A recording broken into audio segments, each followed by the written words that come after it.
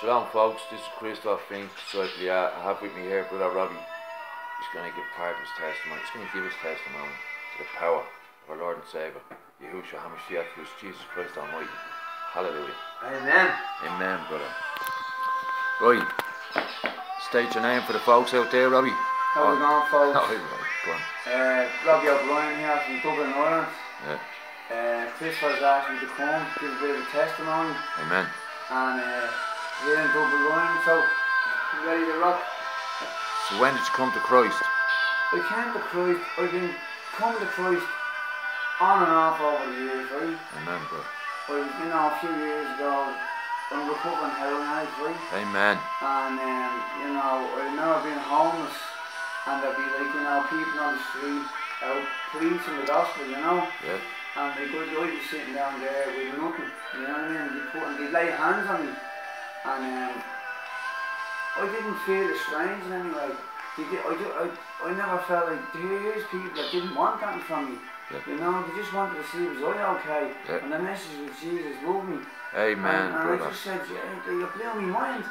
Like, you fed me. Praise the Lord, hallelujah. You prayed over me, you placed hands on me, and he goes, oh, it was beautiful, right? Yeah, So, went on then, more and more addiction, bit of jail, and then I went to a place called Victory where we used to get clean, right? Yeah.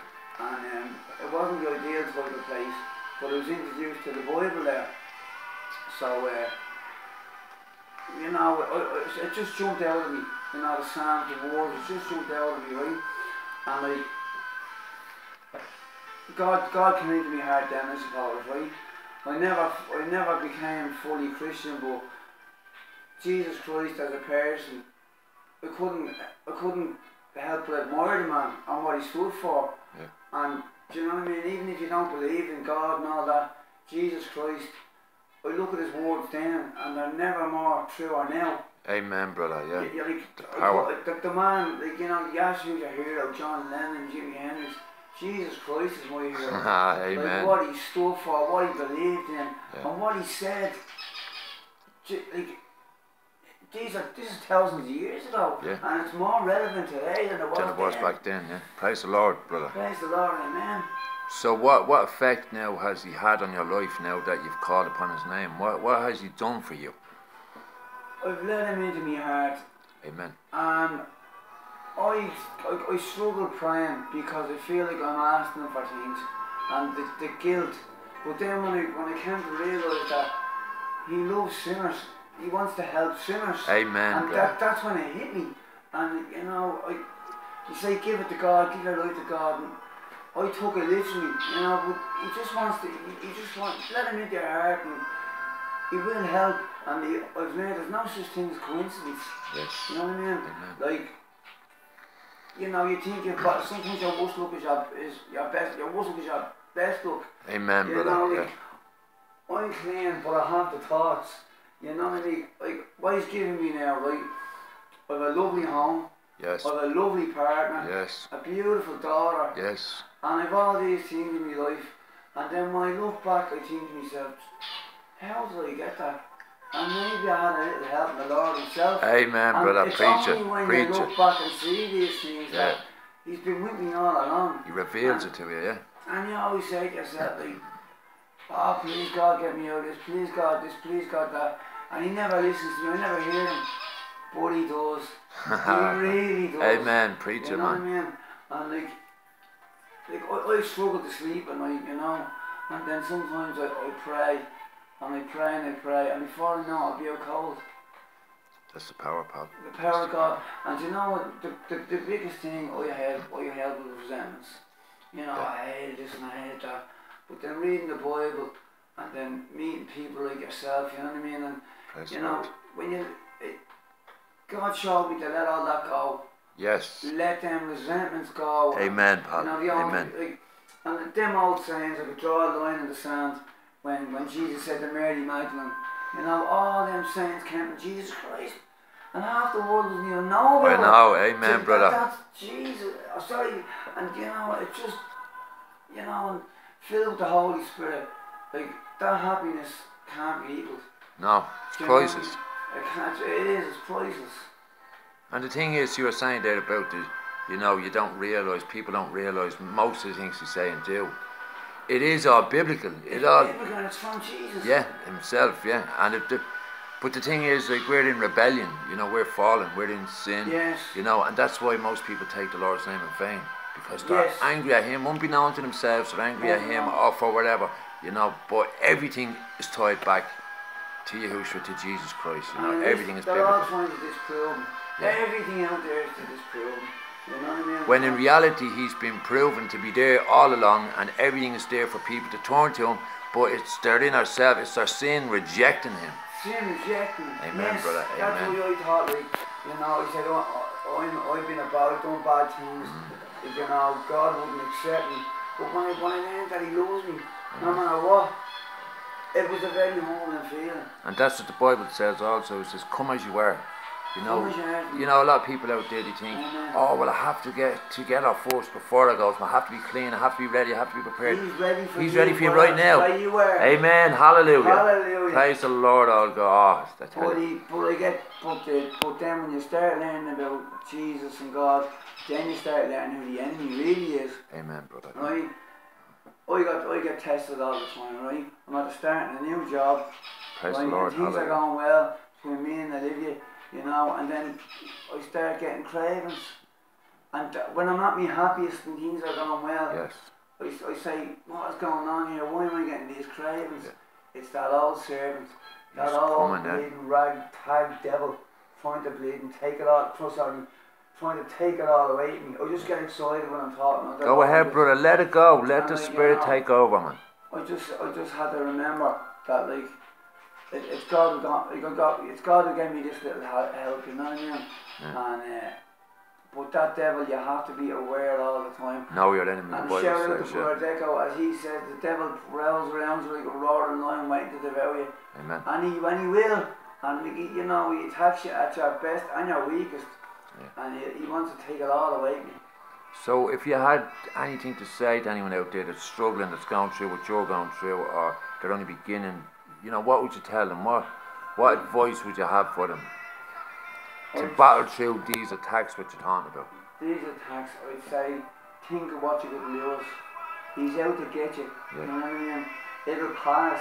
Yes. It will. These want for recovering, and even say a little prayer, ask the Lord for strength. Amen. And it will pass. Amen. And when it does pass, you'll be grateful you didn't do it, because like if I get into the devil now, he'd take everything away from me.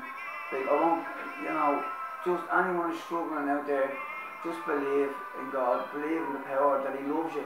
And like that, he's always there, you might see him, but he does leave signs. You're ever on a bus and you see like a psalm on a bus, that's him, that's the Lord. It'd be like Psalms 23, the Lord is my shepherd, I shall not want. Lay me down with green pastures. And he's in the detail of everything, and once you have the spiritual eyes to see and hear, you will see what he's telling you out in the world, and you'll hear what he's telling you through other people, or, you know, through a smell, or, you know, through anything, you know, but he will use anything and everything to reach you. We were in Burger King and we were playing, right? Yeah, that's right. It blows me mind us now. A few years ago, I wouldn't let them know, but I couldn't care less. You know, I was proud to speak the Lord's name. Hallelujah. And we were praying. Hallelujah. I didn't care, because I think Jesus Christ is the John Lennon. You know, he is the rock star of the world, you know what I mean? He's the saviour of the world. He's the saviour, he saved me.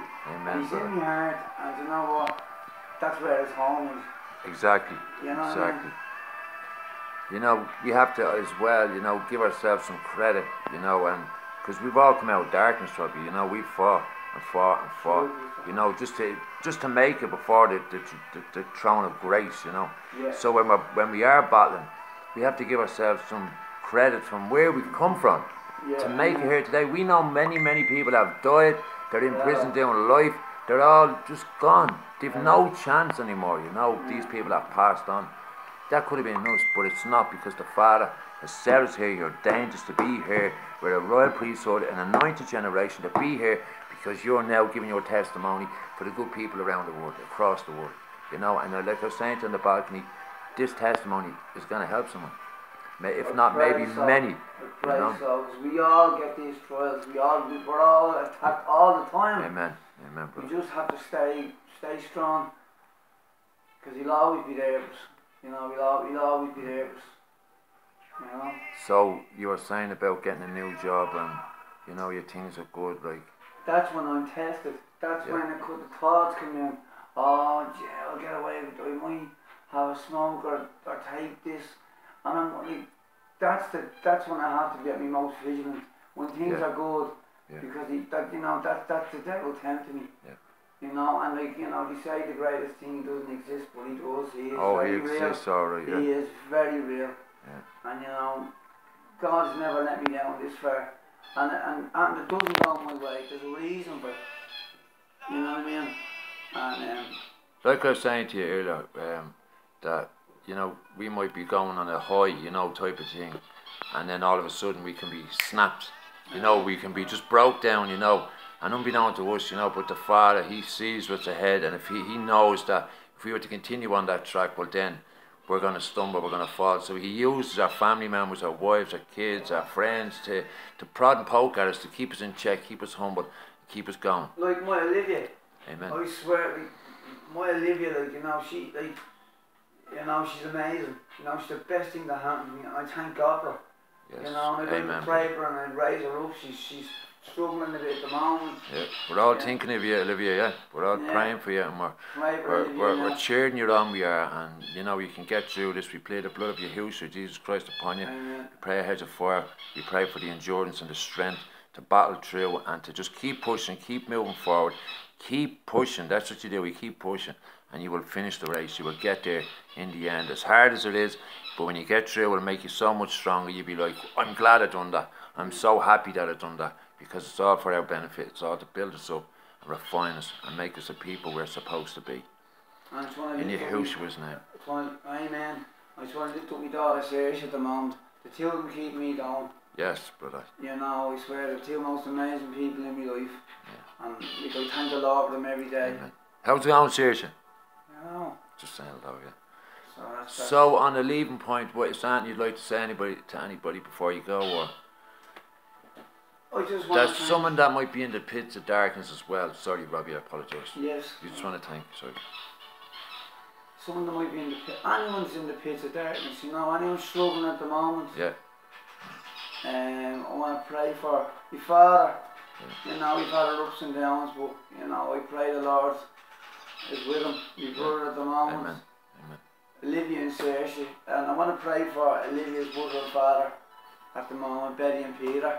Yeah. And just want to pray, keep them in prayer. Want to lift them up in prayer. All Olivia's family. Yeah. Well, keep you in prayer, Brother Christopher. Thank you, Robbie. Brother Jack. Yeah. And their brothers around the world. Yes. And the sisters. And Joshua and Leah. Women, yeah, all the women. Pray by Leah, keep her in prayer. I hope the Lord fill with the Holy Spirit. Amen, brother, amen. Amen. So, hold on. This Christopher and Robbie, being disciple, saying to everybody out there, keep going, keep fighting, keep pushing forward, because we can all get through this, and we will. We're all overcomers. We've got the Holy Spirit living within us. We've got God Almighty living in us. So we can make it through any battle, any challenge that may come our way. We rebuke the devil in YaHUshua's name and keep pushing forward. Amen. Alright?